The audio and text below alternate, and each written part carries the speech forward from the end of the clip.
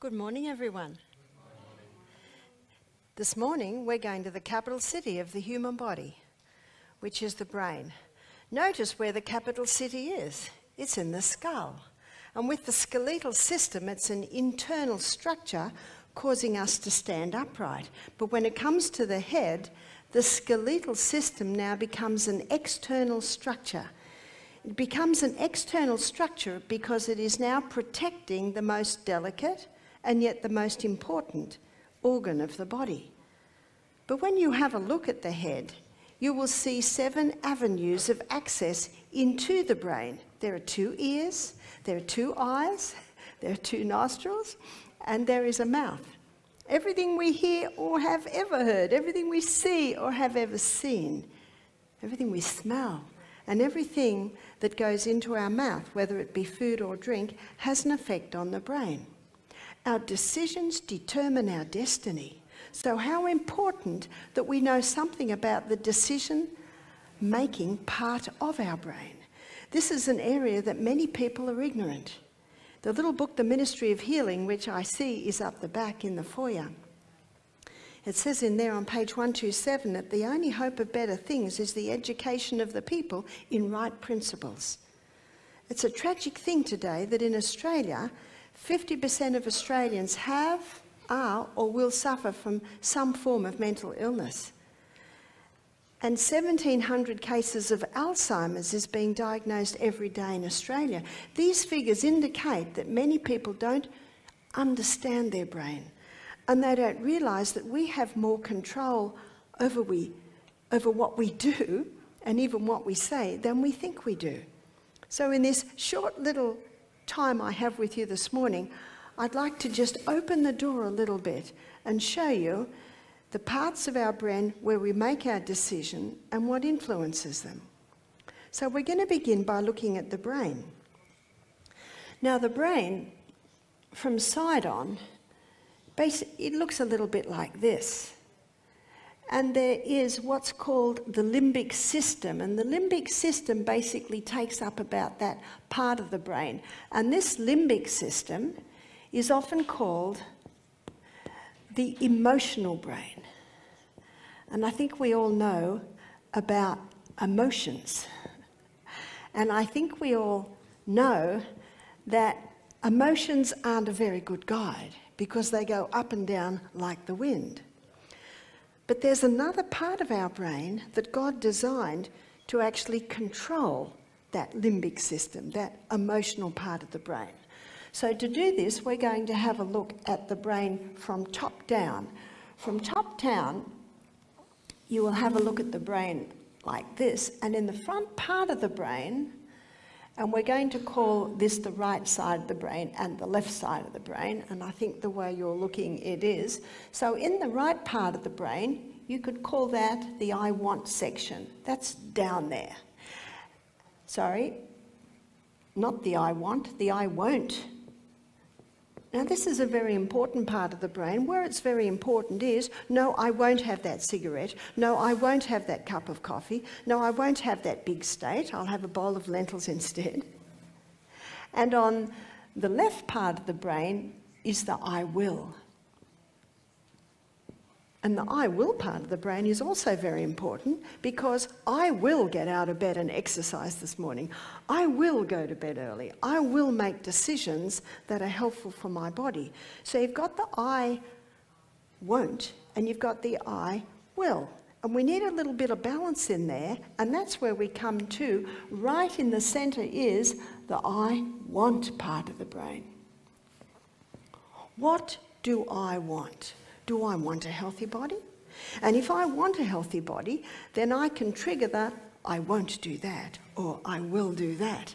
And God designed our brain so that this part of the brain, just here in the centre, is where our goals are. It's called the prefrontal cortex, or sometimes it's called the frontal lobe. And this is where our will is. This is where we make our decisions, and and the I will or the I want threaded through the through the I want. That's actually what should govern our decisions. And That's so important because our decisions determine our destiny. So in the front part of the brain, this is where our intellect is. This is where our reasoning powers reside. And this is where judgment takes place. It is in this part of the brain where God communicates with man. In Isaiah 1:18, the Bible says, "Come, let us reason together." You see, this is where the reasoning happens. What should I do? Should I stay in bed and have another hour, or should I get out of bed right now? And that influences whether we do the I will or the I want. That's the way God planned it. Unfortunately, there are many things today that people are doing that are actually clouding or compromising the part where our goals are, the part where our intellect, reason and judgment is. And we've been looking at that this week, though I haven't actually defined it as such. So dehydration compromises it. Late nights compromise it. Lack of exercise compromises it. Bad food compromises it. Bad air compromises it. So on the other hand, when we're well hydrated, when we're well slept, when we've got nourishing food in our bodies, when we're breathing in fresh air, we're having sunshine every day, then the I want part, in fact, one author called it the guardian. That's the guardian that's actually influences the wills and the wants part of the brain, which are, of course, affected by the limbic system, which is your emotional, your feeling part of the brain. What I'd like to do this morning, I'd like to use as my framework the 7 mental laws that govern the brain and show you how you can rewire your brain, show you how you can actually change even the way that you think. Isn't that good news? The first law is the law of cause and effect. Effect follows cause with unvarying degree all through nature, and never should the effect be blamed as the cause. I had a lady come to me and she said, "I found the cause of all my problems. I've got chronic fatigue syndrome." I said, no, that's not the cause of all your problems. That's actually the effect. Even when someone says, "I've got depression," do you know you can't just get depression? Depression is actually an effect. It is not a cause. There's a very interesting book by an American doctor named Dr. Neil Nedley. It's called Depression, A Way Out. Every chapter starts with someone else's story, showing how they conquered depression, using some of the simple principles I'm showing you now, and some of the simple principles I've been showing you all week. Dehydration affects depression. Late nights affect depression. So you can see what we're doing this morning. We're pulling those 8 physical laws we looked at this week, and we're pulling the 8 mental laws together. We should always have our detective hat on. Do you know, recently I consulted a private detective, and I said to him, "Oh, you're a private detective, so am I." I love the detective work of discovering why someone has a certain condition. It's Newton's 3rd law of motion. To every action, there is an equal and an opposite reaction. Proverbs 26 verse 2 states that the curse causeless shall not come. You know what that means? No problem happens without a cause. There is always a reason. In fact, to say someone just has something is to defy basic science. So we should always be looking at the cause of a problem. And sometimes the problem for depression could be too much coffee, dehydration. So that's the best place to start. When someone comes to me wanting help with depression, do you know that's what I do? I said, start drinking more water. Start easing off your coffee. You could stop your coffee straight away, but you might suffer. A clear indication that it's not doing you any good. I say start going to bed early. Start limiting your technology time. Start seriously assessing what you're watching and the effect it's having on your brain. Start exercising. But I don't feel like exercising. Yes, that's your limbic emotional brain. But what do you want? I want to feel good. I want to conquer my depression, so I will go and exercise. Can you see how that all threads into each other? The second law is the law of choice. And the law of choice, as you can see, is determined in that I want, the frontal lobe part of the brain, your guardian, where your goals are. This is what you feel like doing, but this is what you want, so that influences your decisions. And when you're well slept, well hydrated, well sunned, well exercised, well fed, that I want part of the brain is a lot stronger. But we've got something else coming here, and that's habit. You've heard of habit? Habit can be our best friends or our worst enemies. To understand habit, I'm going to draw your brain cell. Here's your brain cell. It's your nerve cell. And we have 1 trillion of these in our brain. They're the dendrites, or the receiving stations.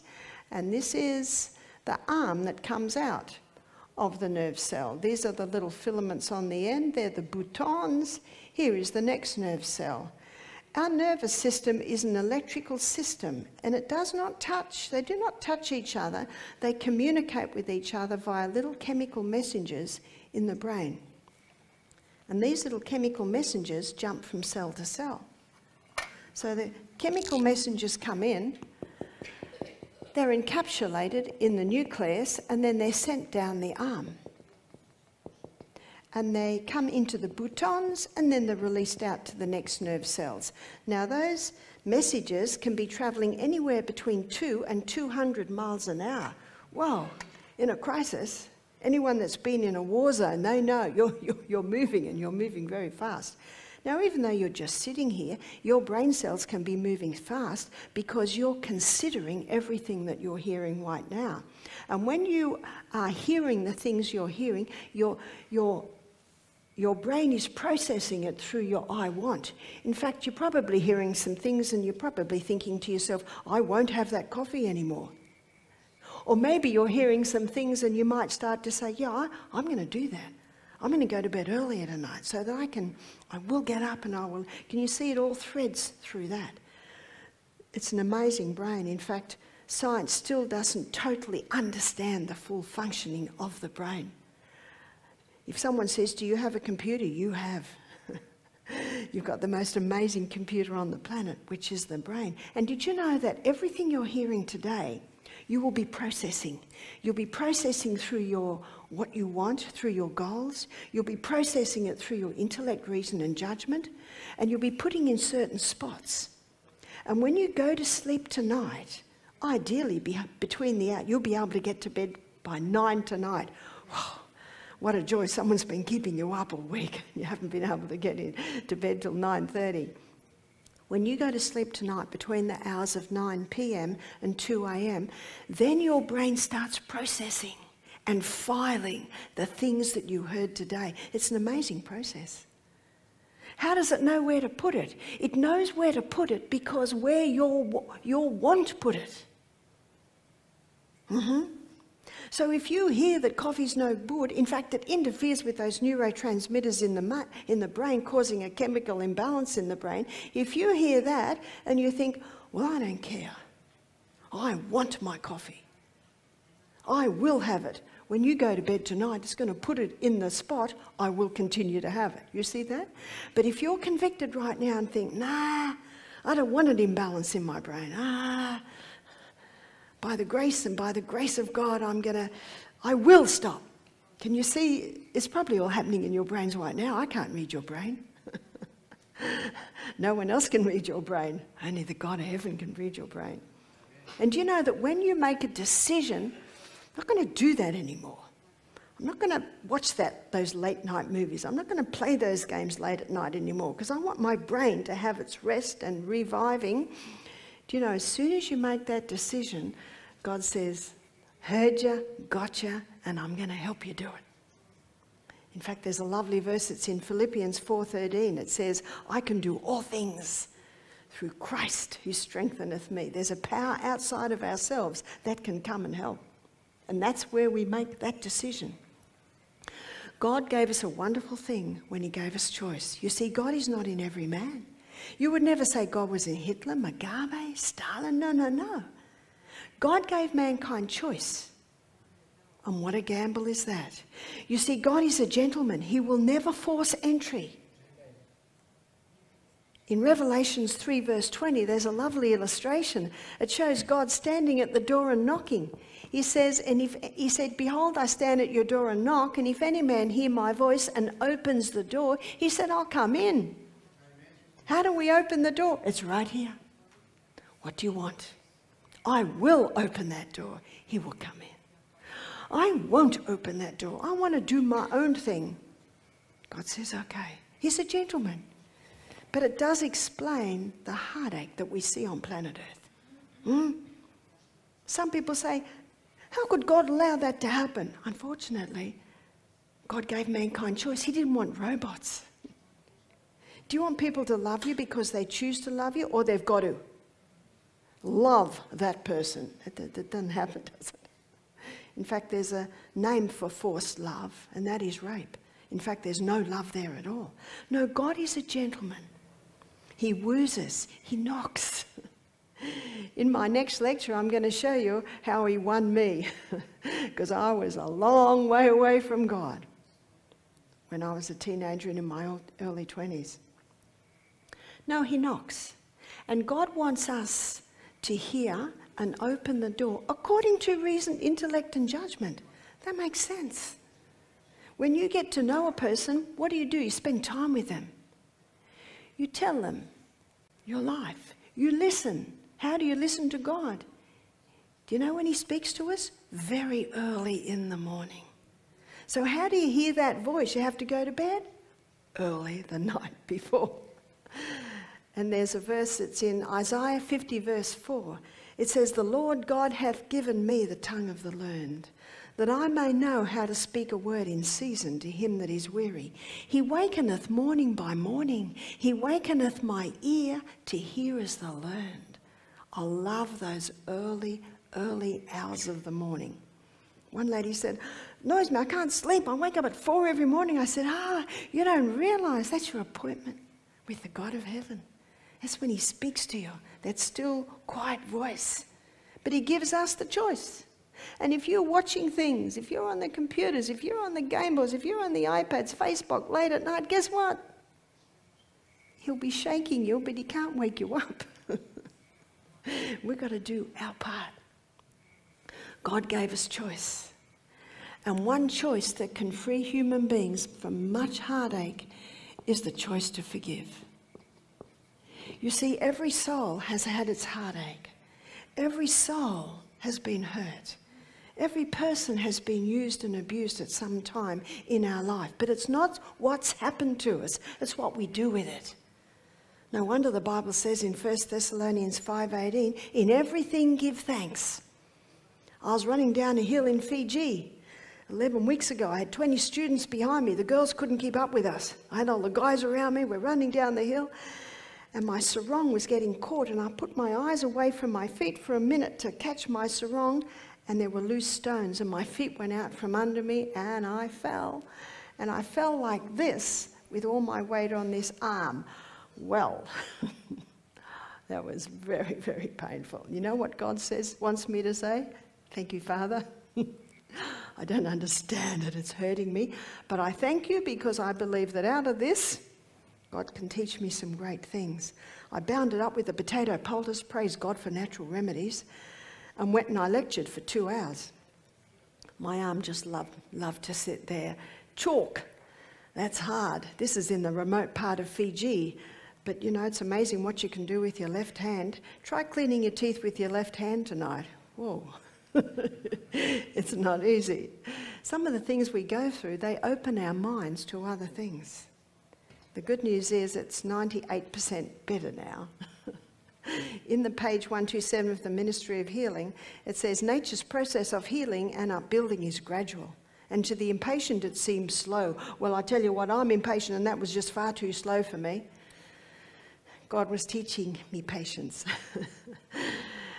And when after 3.5 weeks, I'd had an x-ray, it said no broken bones. And after 3.5 weeks, I've still got it bound because it hurt. You know, important to listen to your body. Oh, it loved being bound. I was in Pugwash, Nova Scotia. I said, Father in heaven, could I meet a physical therapist or something that could just give me some wisdom on this hand? And I'm in a meeting, and 2 seats up from me, an elderly gentleman reached across. He said, "I'm a retired orthopaedic surgeon. Would you like me to look at your arm?" Oh, God is good. How long would it take me to book in to see that man? How much would I pay? Yes, I've been an orthopaedic surgeon for 40 years. He had a look at my hand, he pushed it here, and I nearly hit the roof, and he did a few things. He said, "You've got a traumatic tendinitis of your extensor pollicis longus." Yes, he was speaking English. He said, "If you were in my office, I'd cast that."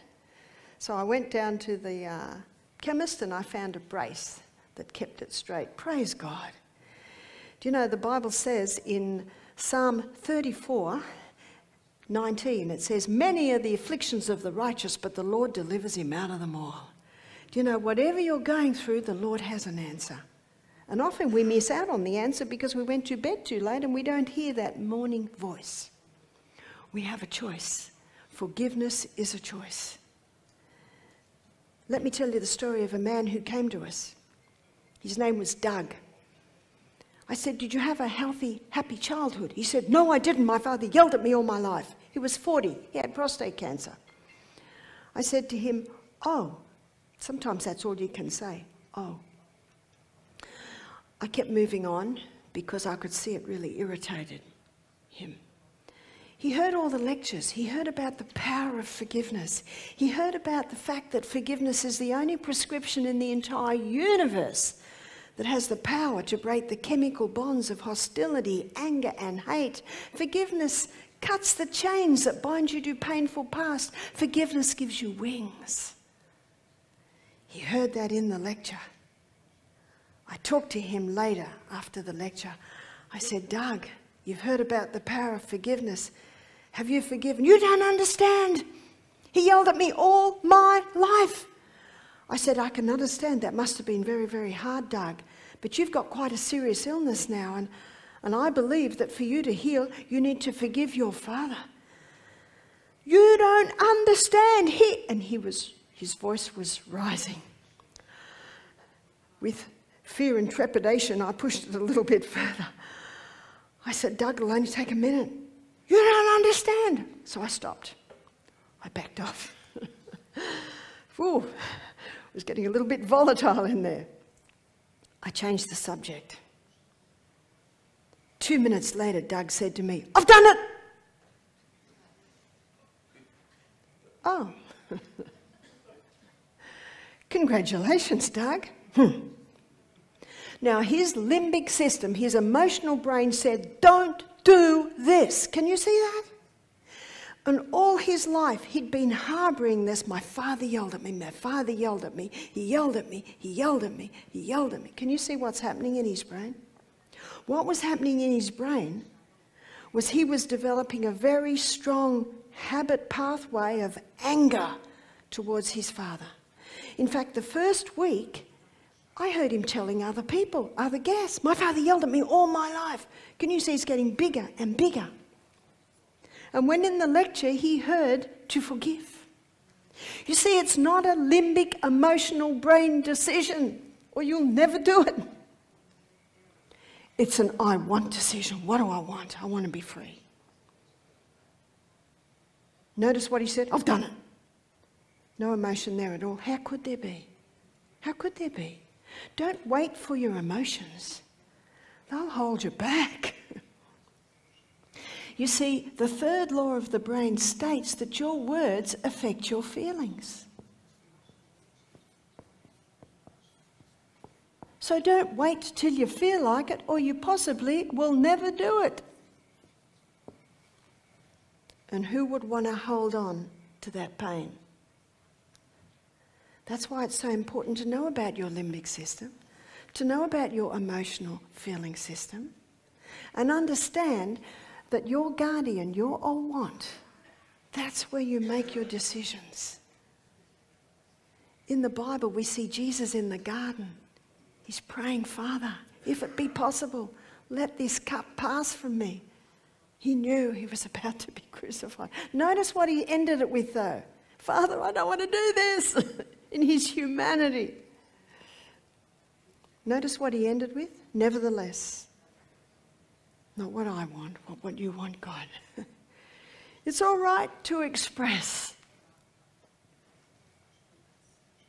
We've got emotional limbic brains. But what do you want? You want to be free? Doug wanted to be free. He said, I've done it. I said, congratulations, Doug. You've probably made one of the most important decisions of your life. When he said, I will forgive, what's still the strongest pathway? My father yelled at me all my life. Now, the next time he's tempted with what his father did, he has a choice. Which pathway will he go down? Because he didn't want to be burdened with this anymore, he used his intellect, judgment, and his will, his reason, and he said, I won't relate that story anymore because I want to be free from this. I will go down my new pathway. And every time he was challenged, he said, I have forgiven. I have forgiven. Till eventually, he had a new pathway. And because he didn't go down that old pathway anymore, it got thinner and thinner. The research shows it takes 21 days to form a new habit. 21 days of going down the new pathway, it's a physical pathway in the brain. 21 days of not going down the old one, it gets fainter and fainter. That second week that Doug was with us, I didn't hear him relate the story anymore. Something else had happened. Something else that science shows us today is quite amazing. But that little book, The Ministry of Healing, it was written over 100 years ago. And she actually talks about it. She says, grief, anxiety, discontent, remorse, guilt and distrust can tend to break down the life forces and invite decay and death into the body. Doug did not realise he was actually inviting decay and death into the body. When we cherish or entertain negativity, thorns grow. Thorns grow between the dendrites. You see, when a negative thought comes in, let's do it with Doug. When a negative thought comes in, my father yelled at me all my life, it's not fair. It comes like a breeze through the branches of your trees. And at that point, you can hold it or you can let it go. Now, all his life, Doug had been holding on to it. He yelled at me, it's unfair, he yelled at me. And thorns were growing. And he had prostate cancer.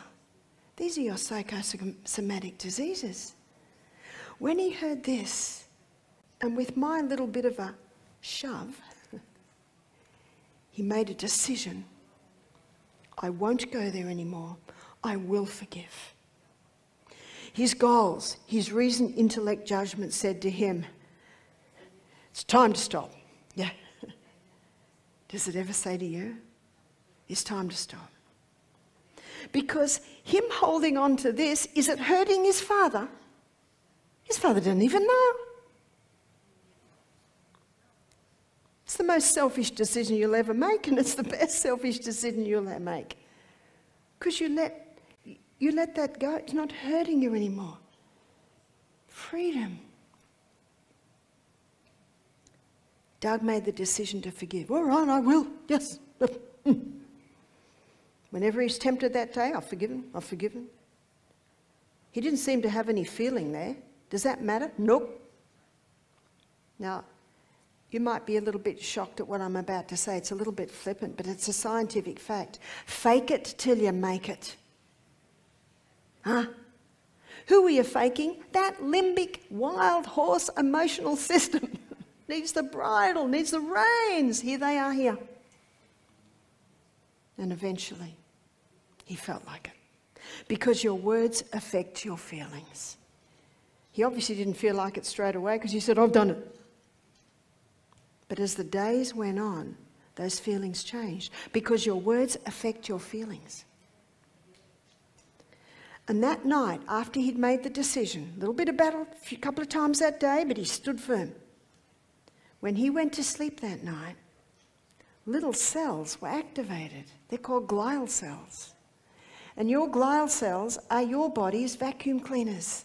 And there are more glial cells in your brain than nerve cells. And because Doug made the decision to forgive, when he went to sleep between the hours of 9 and 2, the little glial cells came along and they vacuum cleaned up all the thorns. Science is now showing that forgiveness has a physiological effect on our brain to clean it up. When you're lying in bed about to go to sleep, just think, wow, when I'm asleep tonight, my body's vacuum cleaners are going to clean up all the thorns. My brain's going to process properly, file, system, everything that I did in the day. Amazing things happen when you sleep. What happens if you don't sleep? Sorry. But what if you're struggling with sleep? Lay there with the lights out, with all your Christmas trees out of the room, all your technology gone, window open, you've got a new pillow, you've got fresh sheets, you're hydrated, lay there, can't sleep. Start to list all the wonderful things in your life. I'm in a bed. I'm not outside in a ditch. I'm not in a concentration camp and I wasn't beaten today. And I had a meal today, not like some stories I've read of people in concentration camps who had half a meal a day. There's so much to be thankful for. One lady said, I haven't got anything to be thankful for. I said, I noticed you've got 2 legs. I've met a man with none. I've got eyes that see. You're blind? Do you know what one lady said? When she was asked about her blindness, her name was Fanny Crosby. She wrote many hymns in our hymn books. They said, how do you cope with being blind? She said, oh, it's wonderful. The first face I will ever see is the lovely face of Jesus. Amen. She was so happy about that. You see, happiness is a choice. We'll put a few more here. Happiness is a choice. We've got no right not to be happy. No right. If you're not used to smiling, stand in front of the mirror and practice it. Practice it. Practice it. Ladies that have Botox do it all the time. Their skin's so tight it pulls a smile on. Just smile. Have you noticed with children, if you smile, you know what it tells them? I love you and everything's all right. Can I have that? Sorry, sweetheart. Later. You smile, it tells them everything's all right, but you're firm. Forgiveness is a choice. Just do it. Just do it. You'll get better at it. Practice makes perfect. Practice makes permanent. Repetition is the mother of retention, and repetition deepens the impression. These pathways are built in our brain. We can rewire our brain. Right up until the day we die, we can rewire our brain. And if you say it's good, guess what? It will be. And if you say it's terrible, guess what? It will be. That's the choice factor. Forgiveness is a choice, and love is a choice. Love is not dependent on feelings, because our limbic system, our emotional brain, it goes up and down like the wind. So 21 years ago, when Michael O'Neill stood in my kitchen and said, look, I've been thinking about things and I think you and I should get married. I said, what? I'd known this man for about 10 years. We were just acquaintances. And he's in my kitchen asking me to marry him. I said, this is very analytical. He said, yes, I'm a very analytical person. I said, well, I think when 2 people marry, they should love each other. You had to think a bit about that. He said, well, I'm very attracted to you and I love your character. And when he said that, I thought, really? I'm very attracted to this man and I love his character. I just thought you couldn't get near him with a 10-foot pole. I've been a single mother for 4 years. My first husband had been a drug addict. He'd been a single father for 3 years. He'd been doing some homework. He'd been assessing certain women that he knew. And for some reason, I went to the top of the list. He said he was going to choose the wife analytically. because he knows about this emotional limbic system. It doesn't mean you choose someone you don't like. That's why when he said to me, I'm very attracted to you, very important, and he said, and I love your character. Oh, I said, all right, I will. Just like that. But you've got to remember, we were friends. We were good friends. He said, okay, no need to wait, let's get married. But you actually can't get married that day. You have to give notice. So we got married 2.5 weeks later. Do you know, it was very interesting that afternoon he walked past the building and my heart began to beat and I thought, what's happening? And I thought, oh, that's right, I'm marrying him. I didn't realise what was happening. When I made a decision, I will marry you, I actually made a decision that I would love this man, yeah? And now it was safe to put my emotions on that. I didn't have to hold them back at all. I've been married to Michael for 21 years. It'll be 21 years in about 2 weeks. I love this man. Do you know he's never raised his voice to me? Do you know he's never got angry with me? Oh, women, don't we love that? Men, take note. But women never nag, because it never does any good. We've both got a part to play, is that right? Absolutely. There's a book called Have a New Husband by Friday, and it's by Keith Lehman. And the lady was reading the book and she threw it down halfway through the book and said, stupid book, all it's doing is talking about me. Exactly. Your reactions. Love is a choice. And that choice to love can be fed or it can be denied. And there are times when we must not put our love around an object that is unsafe or not ours to take. And love, our love, should be put around an object that is safe, that is ours to do. It should be fed with tender words and loving deeds. One lady said to me, Barbara, it just annoys me the way you serve your husband. I'd like to take you home and train you. I said, but my husband treats me like a queen. One lady said, well, I'm not going to treat him like a king until he treats me like a queen. Well, guess how to get him to treat you like a queen? You start by treating him like a king. You're teaching him. Your words affect your feelings, so be very, very careful on your words. Proverbs 12:18 says, there is that speaketh like the piercings of a sword, but the tongue of the wise is health. There are some things that need to be said, but you know what? They need to be said under the guidance of the guardian, against the guidance of God, who you have invited into your frontal lobe to give you wisdom. And James 1, verse 5 says, if any man lack wisdom, let him ask of God, who giveth to all men liberally and upbraideth not, and it shall be given him. But let him ask in faith, nothing wavering, for he that wavereth is like the ships of the sea, driven with the wind and tossed. Let not that man think he will receive anything of the Lord. And that's why it says in Hebrews 4, verse 12, actually down a little bit for verse 16, let us therefore come boldly to that throne of grace, because we have a God that loves us. Can't your children come boldly to your throne, into your house? We never knock at our parents' house, do we? We just go straight in. It's our parents. This is our Father. Your words affect your feelings, so be very careful on your words. Your words reveal your feelings, and you can't let them all out.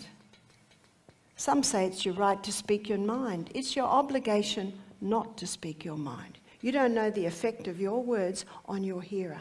And the proverb that says, there is he that speaketh like the piercings of a sword. Do you know who it's the piercings of a sword to the most? The speaker. The speaker. The speaker's getting hurt just as much as the one who's receiving them. And when people speak to you like that, just let it, you know what you say? Poor thing, he's got a problem. He's got a problem. You don't take it on. Your words reveal your feelings. What happens if you're upset? What if you're upset and angry? Go for a run. Can't run. Have a cold shower. It's Melbourne. Will it have an even better effect? Have a great big glass of water. Have some chamomile tea. Calm down. Calm that limbic system, that emotional brain down until your guardian's strong. There are some words that should be said. Colossians 4 verse 6 states, let your speech be always with grace, seasoned with salt, that you may know how to answer every man. Your words reveal your feelings, so you've got to deal with them back there in the I want section. And if you're used to losing it, if you're used to what do they call hissy fits, do you know, it's interesting, children will never tantrum for other children. Have you noticed that? They only do it where they get an effect. So if you're used to losing it, you can rewire your brain. If you feel it coming, run round the block 3 times. The neighbours will think you're crazy because you've still got your nightie on. Do you know that's better than losing it? Yeah? And you'll get better at it. You'll get better at it. And there's a great God of heaven who says, just ask me and I'll empower you. He will. He's got all power. The 5th law is the law of adaptation. We've got a changeable brain. And because we've got a changeable brain, we can rewire our brain. There's 2 proverbs that talk about it. Interesting to note that medicine only acknowledged it in the last 13 years. One proverb is Proverbs 13 verse 20, where it says, he that walketh with wise men shall be wise, but a companion of fools will be destroyed, because of the law of adaptation. It's also called neuroplasticity, soft-wired. The other proverb is Proverbs 22:24, where it says, make no friendship with an angry man. With a furious man thou shalt not go, lest thou learn his ways, because of the law of adaptation. When I go to America, people want me to speak everywhere, and sometimes I think they just want me to speak because of my accent. Oh, that was my American friend having a laugh. But if I lived in America for 10 years, I'd probably get a different accent because of the law of adaptation. Because of the law of adaptation, our brain can grow and our brain can shrink. It is true that there are things that damage brain cells, and if they're damaged, they don't grow again. But there are 3 things today that medicine is showing can stimulate new brain cell growth in the hippocampus part of the brain. 3 shockers, we looked at them this week. 3 shockers cause a release of brain-derived neurotrophic factor. Brain-derived neurotrophic factor is a protein that stimulates neurogenesis. Neurogenesis means new brain cells. What are the 3 shockers? They're shockers. Prepare yourself. You're going to really have to get to the I will to do them, because they're shockers. Fasting. An easy way to do it is to have breakfast like a king, lunch like a queen, then have an 18-hour fast through to the next morning. Or come to Misty Mountain Health Retreat, where we make it really easy for you, and you do 2 days on vegetable and fruit juices. That's a shocker. It's a shock to the body when the food stops coming. That's one shock. The next shock is finishing every hot shower with a quick cold. Notice I didn't say long cold. I'm kind. That's a shocker. You'll go, it's a shocker. But it's going to stimulate your brain to release the brain-derived neurotrophic factor, new brain cells. Number 3, high-intensity interval training, running for your life for 30 seconds up hills, then having a break and then doing it again. That's a shocker. Feel like you're dying. So people that have been attending my lectures all week, and I'm sure you've been so excited about this, you've been doing it, are you feeling really smart right now? New brain cells. Something else can grow. Every time we learn something new, we develop another dendrite. I love memorising. It's one of my favourite things to do, and every time I learn new verses, another dendrite. If you play the piano and learn new pieces, there are 3 things that science shows are the most powerful in developing new dendrites. One is learning a new language, learning a musical instrument, and memorising Bible verses, because the Word of God is quick, powerful, sharper than any 2-edged sword, piercing even to dividing asunder of soul and spirit and the joints and marrow, and is a discerner of the thoughts and intents of the heart. That's the Word of God. That's the Bible. People think I've got a good memory. I really don't. Now, that lady who played the piano, she didn't start playing yesterday, I'm sure. And I didn't start memorising yesterday. It takes a while. How long does it take to really solidify in your brain? Probably about 21 days. I learn a verse a week. If I do any more, it gets all jumbled up and I can't remember anything. So every time you learn something new, another dendrite grows. That one brain cell can develop 70,000 dendrites. I can hardly get my mind around that one. And you know what the research shows? We can be growing new dendrites right up until the day we die. So there are 3 things we can grow. We can grow new pathways, we can grow new dendrites, and we can even grow new brain cells. God is so good. What about shrink? When you forgive anyone who's ever hurt you in your life, your glial cells are activated to mop up all the thorns, and the pathway to that memory actually shrinks. So it needn't be part of your daily thoughts. That's the good news. So what's the bad news about shrinking? If you don't use your brain cells, you will lose them. I love the story about the 90-year-old man who learned to play the piano and the 92-year-old man who graduated from law school. It's time, students. Number 7, the last law is the law of diversion. And the law of diversion states that when something is so firmly denied as to refuse any hope for it, the brain has the ability to divert to other pursuits. I love that law, because sometimes God closes a door, but what's the saying? When God closes a door, he opens a window.